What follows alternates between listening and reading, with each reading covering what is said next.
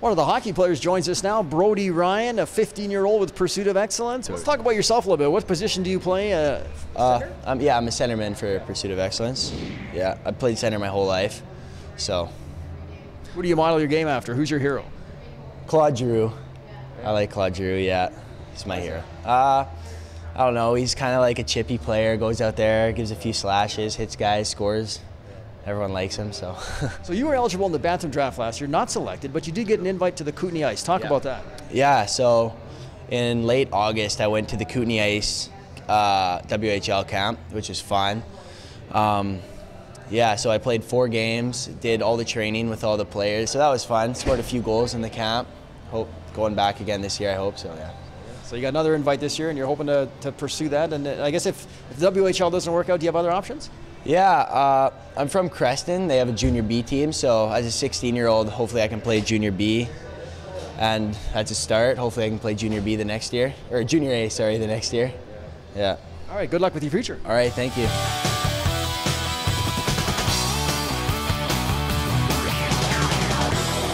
Let's talk a little bit about the tournament, and how did you guys manage to get that here in Penticton? Well, the Canadian Sports School League selected Penticton due to the fact that we have so many great facilities here, being able to host 33 teams, and we've got 48 games being played over a 4-day period at a time. So we're utilizing ice in Summerland, McLaren Arena, Memorial, OHS Training Center, and the SOEC. In the league we have 5 divisions, and in the midget division we got the midget prep division, which is our highest level, and then we have our elite 15s and our midget varsity, and then we've also got our Bantam division, which has a Bantam prep division and a Bantam varsity division, which between those 5 divisions is just over 600 athletes. This is our 6th year of operation, and we started the league with 5 teams 6 years ago, and we're up to 33 teams through the 5 different divisions.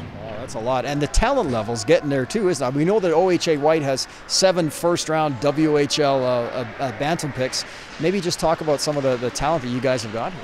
Well, within the league, we've got some amazing talent. You know, right in our Bantam division, our Bantam prep division, we're expecting that there'll be upwards of 20 players drafted out of that division this year, and then in our midget prep division, we've got numbers and numbers. I think it's just over 20 drafted players in that division, and we've got already 5 or 6 athletes who have full scholarships coming out of that division. And then you go into our elite 15s, and some really good 15-year-old players that are going to be playing in the Western Hockey League, and the BC Hockey League, the Alberta Junior Hockey League. So the level continues to get better year after year after year.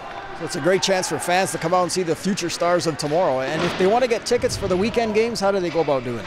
Down here at the box office at the SOEC, $30 for a weekend pass and $15 for a day pass. And the hockey is going to be phenomenal, and just a great atmosphere.